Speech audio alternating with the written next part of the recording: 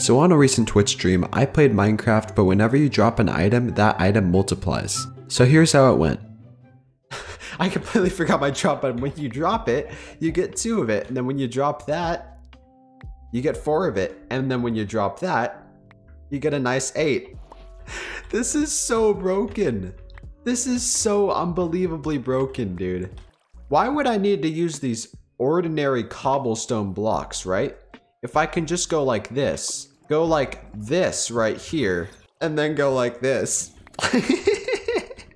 Okay, water. Epic. That's exactly what I'm looking for. That's exactly what else I'm looking for.